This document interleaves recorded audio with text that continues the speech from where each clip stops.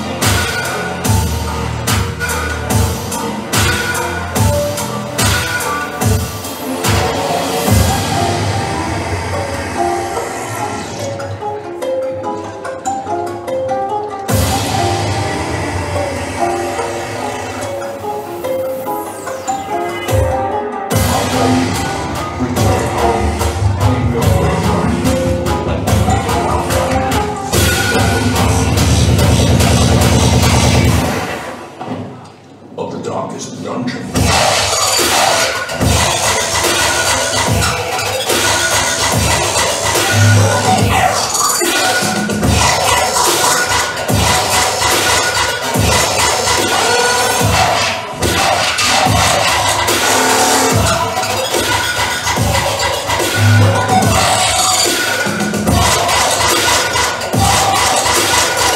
Claim your birthright.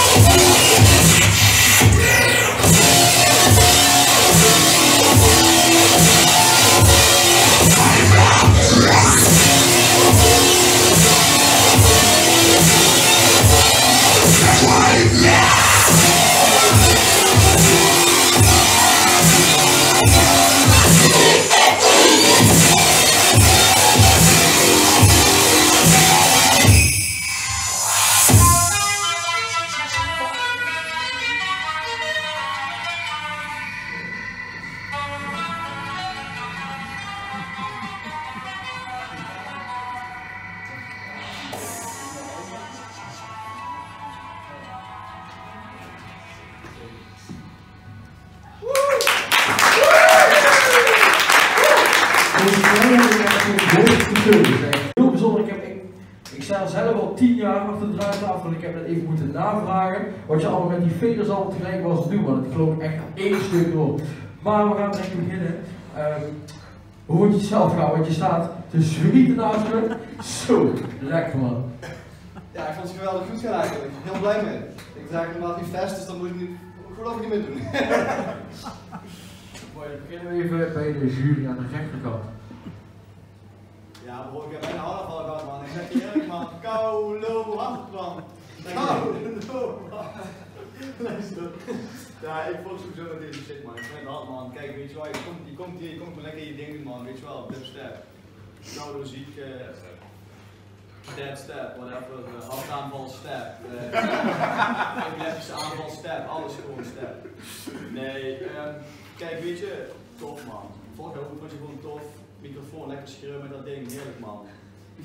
Sowieso, kijk, enige tip die ik echt voor jou heb man, in dit genre, en weet je, denk ik zelf ook wel sowieso is, je zou sowieso op underground feestjes echt ziek slopen man, weet je wel. Maar ik denk als je echt bekend wordt met dit, en echt gewoon echt naam voor jezelf kan maken, dan moet je denk ik gewoon echt zo'n uur lang eigen werk kunnen draaien of zo, weet je wel. Om echt je zoute door te krijgen, weet je wel, echt je eigen ding.